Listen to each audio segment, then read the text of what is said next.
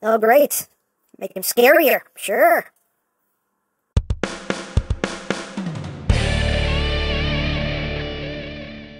Hey!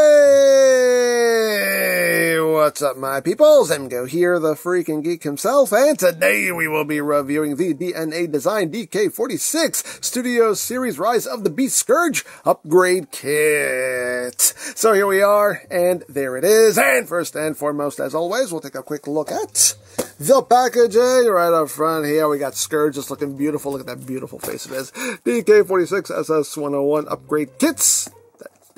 That's correct. That's the correct way to do that. Anyway, on this side, DK-46. On this side, DK-46. Up top, DK-46. On the bottom, words, things, barcodes. On the back of the box, your obligatory product shots. And that's basically it for the packaging. Then, moving right along here, we have the upgrade kit for Studio Series Rise of the Beast Scourge. And this is everything you get with the kit, and we'll run through all of it real quick here. So, first thing we get is a new, more screen-accurate head and neck section here, which looks quite nice in my opinion. They did a good job there. Looks quite good. We do also get this new kind of neck slash kind of chest piece here. Has just some side pieces that will just kind of fill out his chest a little bit more. So you got some of that little scuffing, little weathering paintwork going on there. We get a new right forearm and hand here. Again, with the kind of scuffing, weathering detail, and you have a new hand with wrist rotation. You got articulated fingers, an articulated thumb that can move up and down. That's pretty nice. We got a new claw hand right here. Again, with a little scuffing on there. The claw now has an extra hinge right here, so now you get a little bit more posability out of that claw. You can see you get some orange painted on the inside. One thing you can do is you can kind of lock the claw in place. You can see on two of these claws, you have little tabs and you have slots on either side here, so you can kind of bring these up and just kind of lock the claw in place if you don't want it to spin. That's a case of up to you. Tell you what you want to do, but hey, it's an option. Options, they're good. You know how it is. So we get a new claw there. We also get the little doohickey that he stuck on Air Razor that jacked her up. So you can drop it as well. But you get that also. So you can, do some reenactments. We get a little side thigh pieces here. That's just going to kind of bulk him out a little bit. We get a booty plate because he needs booty augmentation. Why not? Dare I say, why not? We get some little thigh pieces here. Again, with that weathering, a little bit of silver in there as well. So we get two of those. And we get these shin pieces here. They're both exactly the same. There's not a left or a right, so I can just show you one. But again, they got the weathering paint on there. A little bit of silver. And last but not least, we get a new arm blade. And this looks gorgeous. Look at that transparent orange blade with the silver. I like how the orange kind of goes into the silver also. Very nice. That looks really good. Really, really good. And that is everything you get with the kit. So let's bring in the scourgiest of scourges and show off how all this gets installed. And here we have Scourge, and we have to do a bit of prep work here. We have to pretty much, we gotta kind of rip him apart a little bit here. So first thing we do is just gotta rip off this head, put that off to the side. This arm here, we don't need this one anymore, so we can rip that off. Put that off to the side. We don't need that. We have to disassemble a couple things. We'll do this first. So we're going to disassemble this forearm because this is going to get replaced. And there's just two screws. So undo these two screws. And once you've taken those screws out, you just take the forearm apart here. And, whoops, drop him flat on his back. That's not part of it, but anyway. Just take this, put this off to the side. We don't need that anymore. And now we need to just drop this down because we need to access these two screws right here. So we're going to undo these, and once you've taken those two screws out, make sure that these wheels here are untabbed. And you should be able to, so I'll untab the arms here, free that up, and you should be able to just pull this whole chest section off. And we're left with this. That's kind of sad, but don't worry, we're going to put them back together. But there's still a little bit more we have to do with this. So now, what we need to do is we need to take these wheel sections off, and they're just on pegs. You just give them a little wiggle, wiggle, wiggle. And they'll just come right off. Wiggle, wiggle, wiggle. Wiggle, wiggle, wiggle, wiggle, wiggle, wiggle. There you go. Comes right off. And this bit here, we don't need anymore. We can just put that away. So now we can start rebuilding. So we're going to take these wheels and put them onto this new piece here. Again, they just slide right onto those posts. Take this here and just slide that on to that post like so. And just kind of, these are on sliders also, so you can pull these out and just get everything around. Swing that around, swing that around. Get that in place. So now we have this new chest assembly here. And now we're going to take all this and put it right back where it was. Make sure those arms are out of the way. I'll just plug right back in where it was. You can tab these wheels back here where they were. There we go. And now it's just a case of taking the screws and putting them back in. Putting them back in.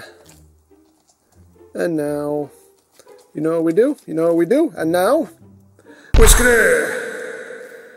And there you go. Once you have that nice end-to-end schnuggened back up, you can basically tab this chest piece back on. You can now tab his arms back in, tab that backpack back into place, get everything in there, and you can see now, once you have these pulled out all the way, there you go. Now you just get some little kind of filler pieces here, just fills out his side some, gives him some extra detail. I think that looks pretty good. And now we're going to put on his new right forearm here, so just slip that on. Just, you know, drop things all over the place. Just make sure the hand is sandwiched together thusly. And this does come with its own screws, so make sure you use those. And get the screw in. And the new claw hand is just a simple case of just plug it on. Just pop right on, like so. And now for the legs, you want to take this piece here, and this will go into this slot right here in the side. And you just pop that in. If you want to use glue for these, you totally can, because sometimes they do want to pop out when you're messing with them. So if you want to make sure they never come out, just add a little dab of glue. But you just put those right there. Then you bring in these pieces right here. There is a left and a right. They can only go on one way, and they just slide in from the inside. And you just pop the one in, and again, these pieces, if you want to make sure they stay in, maybe add a little dab of glue. You just slot those in, like so, and those will beef out his legs. And now these new shin pieces will just go over this tab right here. Just take that, and just plug that on, take that, and plug that on. And you got that going on. And the most important upgrade, in my opinion, I don't know why nobody mentioned this, the booty! That's right. Just tabs right on. There you go. Now he has a lovely augmented booty. Hooray for booty upgrades. And the air razor jacking device, that's what I call it, just goes right over this peg here for storage. Hooray for storage. I like that. And we can give him his blade here. He can still hold it in his hand if that's something you want to happen. It's a thing that can still happen. But what you are meant to do with it is there is a little T-slot right here. So you just slide it in and then pull it down. That locks it into place. And there he has his arm blade. That looks really good. And lastly but not leastly, we just pop on his new head. And here we have our kitted out Scourge. And, yeah, I think it looks pretty good. I think it looks pretty good. Now, one odd choice here that they made was, I did find it weird that they decided to match this color plastic instead of this color plastic. So at first, this color difference was really throwing me off, but now it's actually grown on me, and I think it looks actually pretty good now. I see what they were going for, so, you know, that may not vibe with everybody, but, you know, it's grown on me, and I do kind of dig it now. But let's get in close here so we can take a look at this new noggin. There we go, there's the new noggin, just to take a nice closer look at it. Again, looks really good in my opinion, and yes, you can pull the mask off and see that lovely face of his. Look at that face, look at it. But nicely done though, nicely detailed. I think it looks pretty good. Looks pretty good. So we can do that, just pop the mask back on. And again, we got these little side filler pieces. It kind of fills in some of the hollowness, gives some extra detail. I like what's going on with the forearms. Again, I thought it was weird with the colors that they decided to use, but like I said, it's grown on me now. Again, I know it's not going to vibe with everybody, but it's grown on me. I dig it now. Got the new claw, because you're scared of the claw. You can do that now. You can spin it. Whee! Spinny claw. As you can see, we got his legs bulked out. Again, if you don't want these pieces in particular to fall off, I would definitely recommend just putting a little dab of glue on them.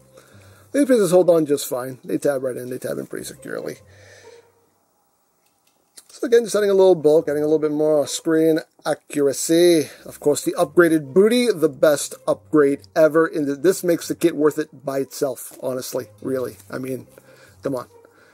You needed that more than anything, but all in all, not too shabby. And if you want, you can reenact the jacking of Air Razor here with the Studio Series version, and this will just clip right on here, and voila, now you can jack Air Razor. Hooray for traumatizing events! And you can still store the cannon back here. The new booty plate does still have a slot for the cannon to plug into, so you still have your storage. Hooray for storage! And if you are opting to use the cannon arm for your display, you can still store this new arm here. You're just going to use this tab, and there's a slot for it right back here, so you can just have that hanging off his back because, hey, you know, I can have a little spinny thing, a little spinny booty claw thing, because why not? Dare I say, why not? So that is basically it for the robot mode, so let's get down to transformation, shall we? Let's. Okay, so a couple different things we have to do here. One is we need to remove the arm blade, so just pull it up and just get that out. You can fold this in half, like so, just tap together. So it's nice, neat, and compact. Put that off to the side. You want to take this hand and you want to rotate it 180, so it's like that. And you want to take this arm and you want to rotate it at the bicep. Just want to rotate it in 90 degrees, so it's sitting like that. Now, when you're transforming the upper body, I mean, you're doing a lot of things pretty much the same way. Just open that up, open this up. Okay, just extend all that. Just kind of get all that out of your way. Untab the arms and just bring them back. Get them out of the way, because now a new thing we have to deal with is these new pieces here. So what we need to do is, now the instructions just say to they say push this away, this front grill piece, because again, it does pop off. So I think they're just basically telling you, like, just kind of get this out of the way so you can rotate this up, or just take it off altogether.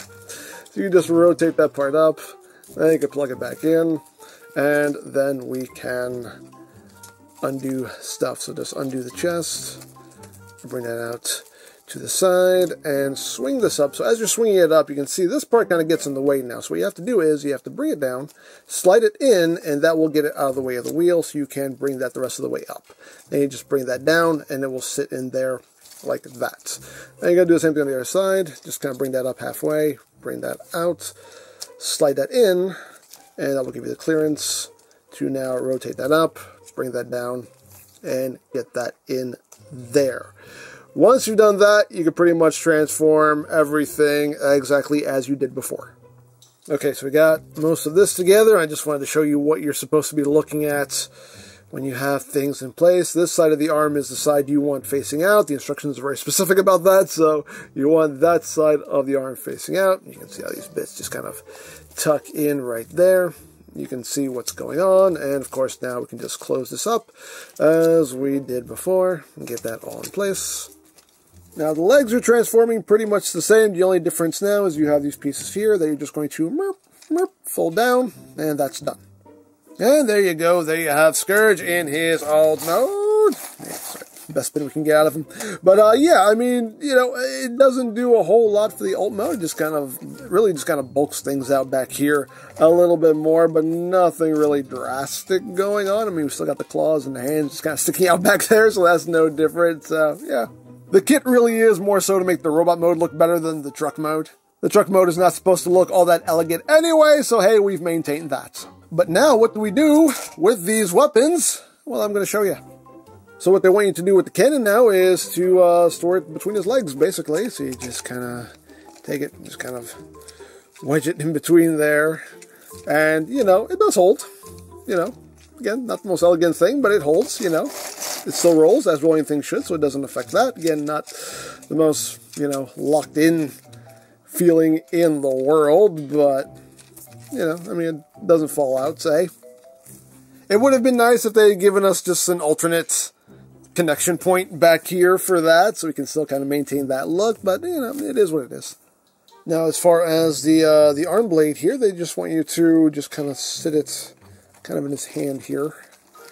Just kind of drop it in there, like that. Again, it's not locking in anywhere, it's just kind of like, the instructions literally just say, just place the weapon in, like it's just, so just drop it in there as best you can. Something like that. There is kind of a point where it does kind of not lock in, but it does feel a little secure-ish. Like right there, that seems to be kind of a sweet spot. So there you go. There's your weapon storage. Hooray for storage. So there you have the upgrade kit for Rise of the Beast Scourge, and it's a decent kit. Is it 100% necessary? I like the more screen-accurate head. I do like the new forearms. The arm blade I love. I think it's gorgeous. You know, the leg pieces, you can take them or leave them. The new butt plate is essential, as far as I'm concerned. I don't care what anybody says. I do wish they'd come up with better ways to store the weapons in the alt mode as opposed to just, you know, just kind of sit things there, you know, that I felt like there wasn't too much thought put into that. So yeah, it's a decent kit. Not a great kit, but a decent kit. I mean, it does what it sets out to do. And as is usually the case, I know people in the comments are going to point out that there are kits that are better, quote-unquote better, cheaper. Hey, this is an option, and as always, options are good. If you feel this option doesn't work best for you, then find the one that does. Simple as that. So, there you go. Now, if you would like this or any of the NA Design's other offerings, you can always check out BigBadToyStore.com for availability. There'll be a link in the description down below, so you can check that out. And I think that's it, so don't forget to check out EmGo's, check out Love, Peace, Paranormal, follow me on Twitter, all of that good stuff down in the description below, and I think that's pretty much all there is to say. So, there is the DNA Design DK-46 Studio Series Rise of the Beast Scourge Upgrade Kit. And this is EmGo saying, remember, you don't stop playing because you grow old. You grow old because you stop playing. Be geek. Be proud. Palm in your face.